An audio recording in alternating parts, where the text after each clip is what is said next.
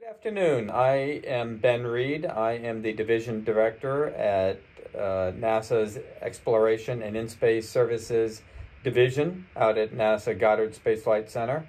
I am pleased to be speaking with you today about some of the activities that are happening at Goddard and some of the long-term plans that NASA has that will need on-orbit servicing capabilities to accomplish. Here is the methodology we follow in deciding what technologies to work on.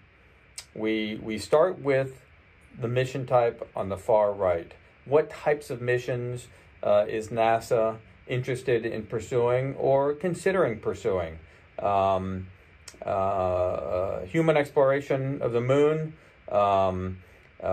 cooperatively servicing large observatories, one day building large telescopes large enough to search for life on another planet. Then what capabilities are needed to make those missions come to reality?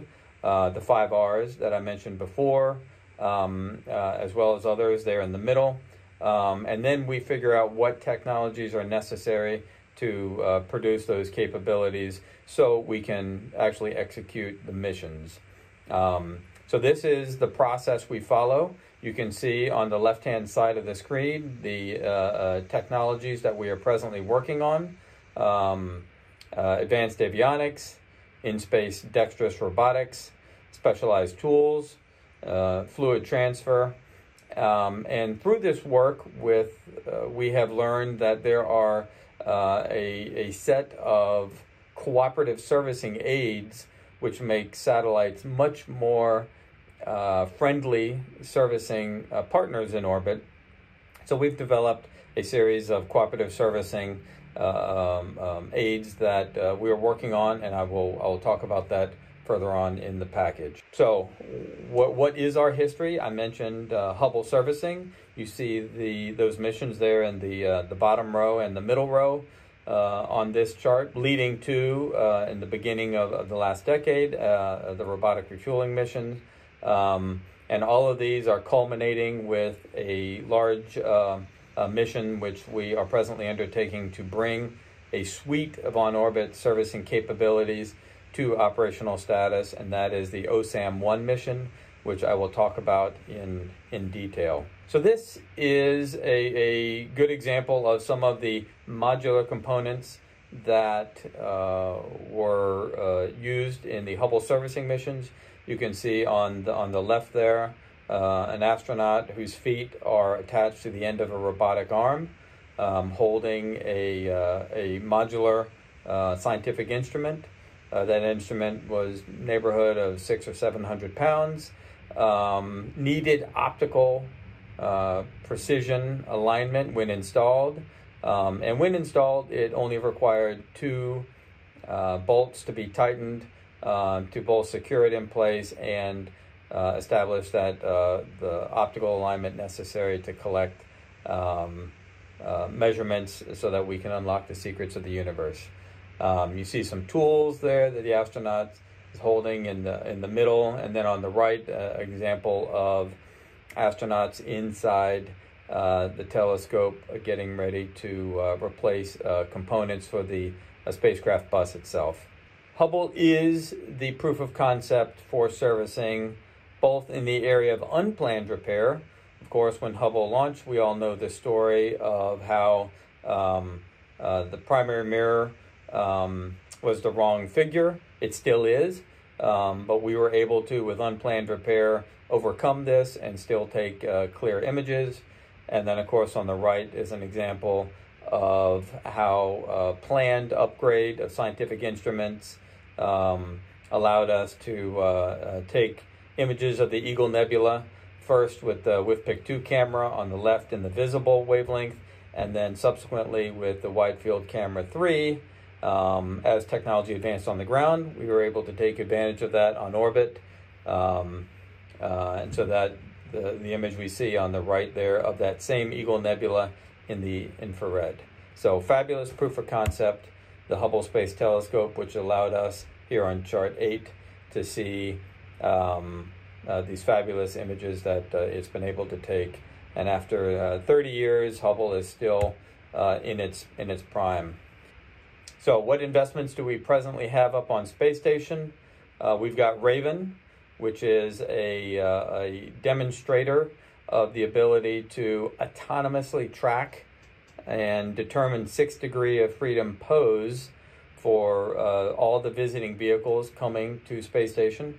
This autonomous tracking technologies is necessary for missions like OSAM-1, so that it can find and track its client for rendezvousing and capturing it for servicing. RRM-3 is presently on space station. That's where we are developing technologies for cryogenic fluid transfer. And we also have on space station right now 2 robotic external leak locators housed outside, so that should the space station need to track down a leak in any critical fluids, that they would have the ability to do so with that robotic tool on orbit. So here is our the main mission within the division.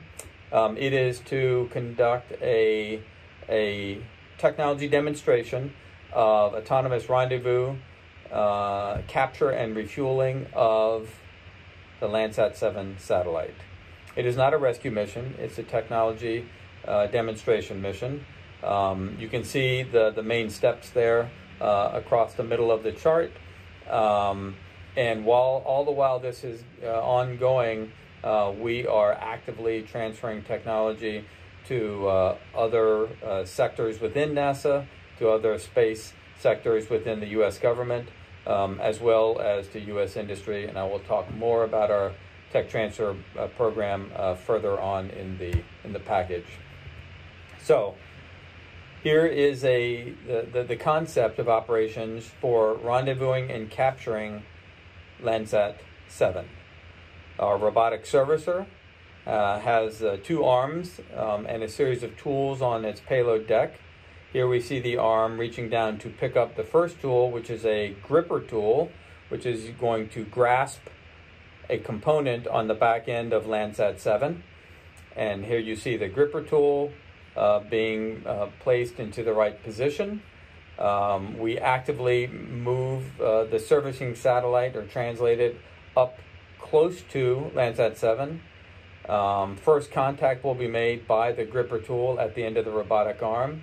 You see that arm about to be extended out. When it gets into the right location, about the Marmon ring, it will autonomously close its jaws. So all this is autonomous. Now from the ground, we command the 2 vehicles to be berthed together. And now you see the arm is available now that it has positioned Landsat 7 on top of 3 berthing posts. That robotic arm is available to pick up the next tool, and we can start that phase of the mission, which is the refueling portion. Here we see the robotic arm has picked up a specialized wire cutter tool, which is cutting the lock wire to free the cap in the center. This is a fueling cap, never designed to be accessed in orbit, but we are using our sophisticated robotic tools to remove that cap and pick up a refueling tool. And so this, of course, an operator did on the ground before it launched. And for the first time, we will be demonstrating that we can refuel a satellite in orbit that wasn't designed to be refueled in orbit. So this makes every satellite presently in orbit a potential client for on-orbit refueling. So here is how we access that fuel valve, and you can see the simulation there of hydrazine being provided to the client, and the refueling tool is then retracted. So very, very quick overview of the concept for in-space refueling. Now, with this mission, you see the title of the chart. The title of this mission is OSAM-1. O stands for on orbit. The S is servicing, and you just saw that. autonomous rendezvous and capture, and then refueling of Landsat 7. The A stands for in-space assembly, and the M for in-space manufacturing. I will show you what the in-space assembly is going to involve. So on the side of the OSAM-1 vehicle, we are launching 7 hexagonal reflector segments, and here you see a third robotic arm assembling those reflector segments into a nice parabolic dish, an RF antenna, 25 square meter Ka antenna, and we will then communicate through that. So we will demonstrate in-space assembly of a antenna. We will also demonstrate in-space manufacturing. So here you see this gold box on the side is a box called MakerSat, and it is going to use pultrusion manufacturing to produce a 10-meter beam. We will then show that we can remove and replace that MakerSat experiment on the side of the OSAM-1 servicing vehicle. And both the assembly and the manufacturing are being conducted with our industry partner, Maxar Technologies. So we are very proud to have both servicing, assembly, and manufacturing technologies being demonstrated on orbit with this mission. So as you can see, through servicing, satellites are accessible and can be more cost effective. So here you see a servicing spectrum that we have developed advising satellite manufacturers how they can modify their satellites with cooperative servicing aids. And in particular, I'd like to focus on the third column, second from the top, a cooperative fluid port. That cooperative fueling port we have developed, it's called the cooperative servicing valve, and it has a very cooperative robotic interface which allows much simpler both fueling on the ground as well as refueling in orbit. So this is a technology we've developed. We've specifically designed it so that it is very easy to be accommodated by new satellites as a direct one-for-one swap for their traditional fueling valve, but it's much easier to be refueled in orbit. Moving on to the Immortal Spaceship. The Immortal Spaceship is a concept where persistent platforms like the International Space Station, you could imagine over time if each segment of the International Space Station was removed and replaced with a new one, that the space station can remain there almost indefinitely, even though the components are upgraded with time. So that's the concept behind an immortal spaceship. And finally, NASA's long-term vision is to be able to build large telescopes large enough that they can directly image exoplanets. And why are we so interested in this? Well, we feel that this is a high probability that we could find signs of life on an exoplanet if we can look into their atmospheres. But to look into the atmosphere of an exoplanet that is orbiting a star outside of our solar system, that requires very large observatory.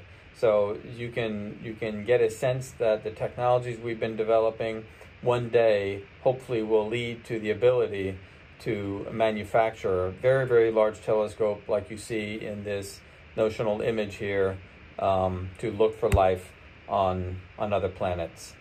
So technology transfer, very quickly. We develop technologies.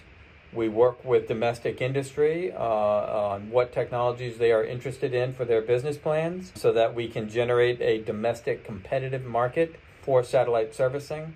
We also infuse our technology directly to other government agencies so they can use them for their purposes and other portions of NASA for their missions that you see here on this chart. So besides individual technologies that are available to companies to transfer, we also have facilities that are available on a Space Act agreement basis for companies to get access to if that would allow them to develop their technologies on a more cost-effective basis. Here is where you can see we have an active outreach campaign to make sure that the technologies and the capabilities we are creating are available to the public. And I would encourage anyone interested in these activities to follow these links, and in particular look online for our Technology Transfer Day, which is coming up on September 22nd and 23rd. I encourage companies to register for that. There you see the link to the division.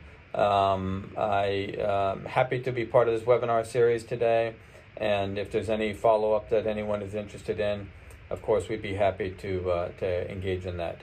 Thank you for your attention.